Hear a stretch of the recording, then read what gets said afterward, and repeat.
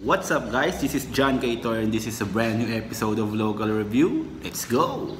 Didn't even get to cross.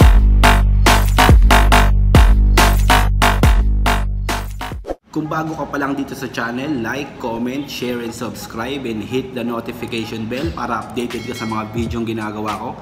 Comment nyo na rin yung mga gusto nyong local clothing brand na gusto nyong i-review natin dito sa channel. So, umpisahan na natin. So, oo nga pala, itong local review nga pala, ito yung way ko para supportahan yung mga local clothing brand dito sa Pilipinas para i-promote ulit sila. Sinabi ko na to sa mga nakaraang video ko. Mapasikat na brand man yan or bago, i-review natin dito. So, may nagbigay sa atin dalawang local clothing brand. Hindi ko to hiningi, binigay nila ng kusa. Ito yung dalawang shirt na i-review natin ngayon. Game! Para sa unang i-review natin, itong Bugfx na bigay sa akin ni Patrick. Thank you nga pala kay Patrick dito sa shirt na to. Di ko siya hiningi guys binigay niya sa atin to ng kusa para i-review natin dito sa channel. Thank you ulit Patrick. So bubuksan ko na siya. Meron siyang mga sticker. Ito, may tatlo siyang libreng sticker. Itong Dior, tapos itong Astro Boy, ayan kung nakikita nyo. Tapos etong Travis Scott na Jordan 1. So dito na tayo sa shirt. Ito yung binigay niyang shirt sa atin. Meron siyang sticker hang tag, ayan nakalagay Bugfx. Tapos ito yung Facebook nila, www.facebook.com Bugfx design, ayan kita nyo. Tapos ito yung neck tape, ayan tignan nyo yung neck tape. Medyo ano lang siya, medyo hindi lang siya polido, medyo nabubura lang siya dito, pero hindi naman siya nakaka-apekto sa shirt hindi siya nakaka-apekto guys Ano lang ako, review lang natin kung ano yung mga napapansin ko sa mga shirt. Gaya nga nung may nag-comment sa akin dito na sabi niya, "Sir, baka gusto mo idagdag yung kilatisin mo rin yung kilatisin mo yung shirt, yung quality ng shirt, yung neck tape, yung ganyan." Sabi ko, sige sir, i-next natin yan kasi bago pa lang ako nagre-review kaya hindi ko pa masyadong alam. Pero ngayon, dahil sa kanila, dahil sa mga comment nyo guys, dadagdagan ako ng kaalaman para sa review. So game, review ko na to. So andito yung inner logo nila, ayan. Tapos meron siyang wash tags. Hindi, ano siya parang naka-print na siya dito Ito. Tapos 2XL yung binigay sa atin ni Sir Patrick. Thank you nga pala sir. So sa design na tayo ng shirt. So ito yung design nakalagay dito. Yan Time to upgrade nakalagay dito. Tapos Astro Boy. Ayan. May hawak siyang box nakalagay Bugfx. Tapos may mga pera. Tapos ayan. Ito yung design. Naka Dior na Jordan. Dior na backpack. Ayan guys. Check nyo yung ano niya. Yung print niya.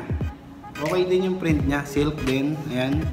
Batakin natin kung mag-iiba yung print. Yan, hindi.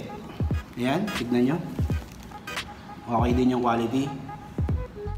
So sa likod nakalagay ito. Yung logo nila, Bugfx, BG, nakalagay BG na nakalagay sa box, tas kulay gray, ayan.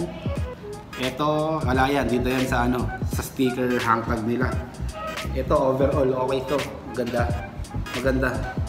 Thank you nga pala kay Sir Patrick. Like nyo yung page na, ilalagay ko sa description yung link ng Facebook page nila. So ito maganda. Pakita ko mamaya yung detalye nito. So sa next na tayo. Boom! Para sa pangalawang review, itong Blkwds na binigay sa atin ni Kevin Jimenez. Thank you nga pala Sir Kevin Jimenez. Ilalagay ko sa description yung link ng page nila, Blkwds. Thank you dito sa binigay mong shirt, XL. Thank you ulit sir, salamat. Binigay nila sa atin to para i-review natin dito sa channel. So umpisa ko ng buksan. So it comes with ayan, sticker nakalagay humble and loyal. Tapos yung logo ng Blkwds, ayan kung nakikita nyo.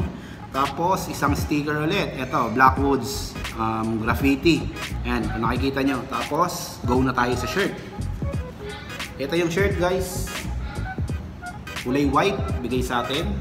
Meron siyang hang tag nakalagay Blkwds, Manila, Los Angeles established 2019. Tapos Blkwds, ayan, yung social media account nila, Facebook and Instagram kung nakikita nyo. Tapos sa loob, eto, yung inner print nila na Blkwds, ayan, nakalagay XL. Tapos nandito kung paano nyo siya labhan, ayan. Tapos sa shirt tayo, tignan natin yung quality. So para sa akin, yung shirt niya, okay siya. Customize siya, cut and sew. Cut and sew yung pinaka shirt niya. Ayan, kahit nababatak mo, hindi siya yung naglulus, nagbe-bacon kung tawagin, yung leeg. Kahit hatakin mo ng ganyan. So tignan na natin yung print. Nakalagay dito, ayan, Blkwds BLKWDS. Napaka minimalist lang ng logo nung design nila sa harap. Ayan. Yung likod, tignan natin. Ito nakalagay dito, Blkwds Humble and Loyal is 2019. Ayan nakalagay. Ito yung pinaka print nya. Yung print nya is okay, yung print nya. Okay yung print, hindi masyadong malaki. Kasi pag masyadong malaki yung print, guys, mainit sa likod eh. Sobrang init sa likod, guys. Tapos ano, parang nakakairita kasi pag sobrang laki ng print sa likod.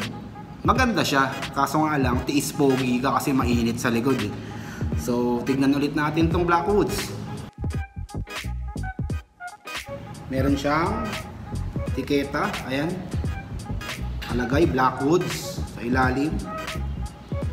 Ayan o, From Darkness to Life, nakalagay dito sa ilalim.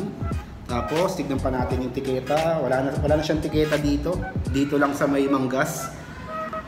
Ganda, Sir Kevin Jimenez. Thank you nga pala dito sa binigay mong shirt. Tsaka yung sa Bugfx na binigay ni Sir Patrick. Thank you sa inyong dalawa. Salamat sa binigay nyong shirt sa akin. Yung binigay nyong opportunity para i-review ko tong shirt nyo. Maraming salamat sa inyo. So, game montage na natin to.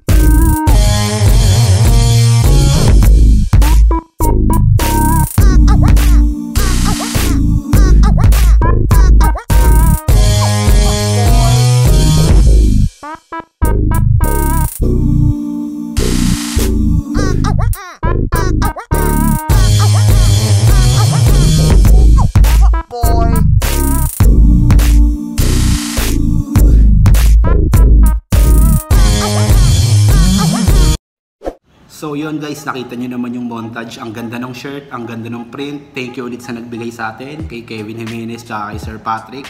Thank you sa inyo sa pagbigay dito para i-review natin dito sa channel. Yun guys, thank you. Like, comment, share, and subscribe kung bago ka pa lang sa channel. And hit mo na rin yung notification bell para updated ka sa mga video yung ginagawa ko.